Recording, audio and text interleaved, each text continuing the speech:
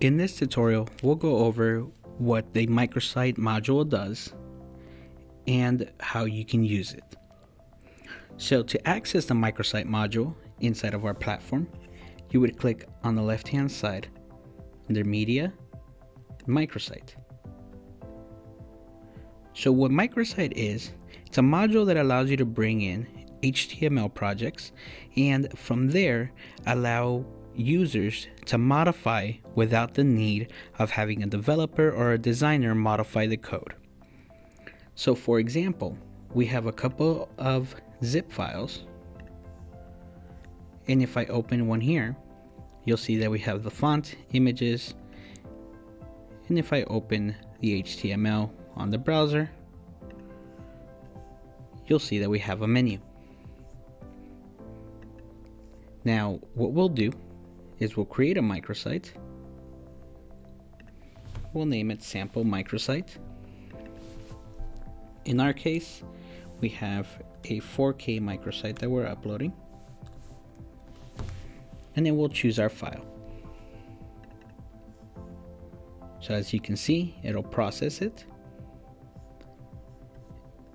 And while it uploads it to the interface, it'll analyze the actual zip file and then allow you to edit the different assets without the need of using the developer or designer or modifying the code.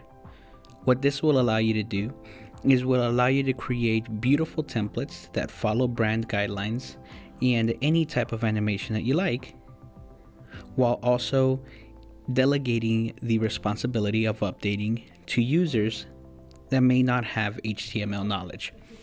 So for example, now we have a menu here. I can zoom in and I would be able to change the content right from here.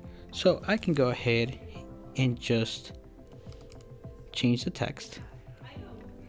As you can see, it is keeping the format, sizing intact.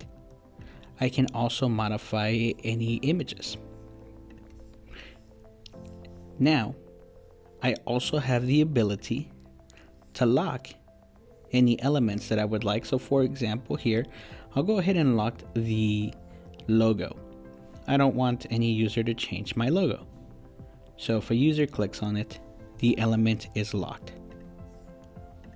And now you can use Microsite as a piece of content in your signage. Microsite can be used for menu boards, announcements, kiosks, anything that you would want to have any type of HTML in there. For more advanced options within Microsite, don't hesitate to give us a call, jump on our online chat, or submit a ticket on our website. We'll see you in the next video.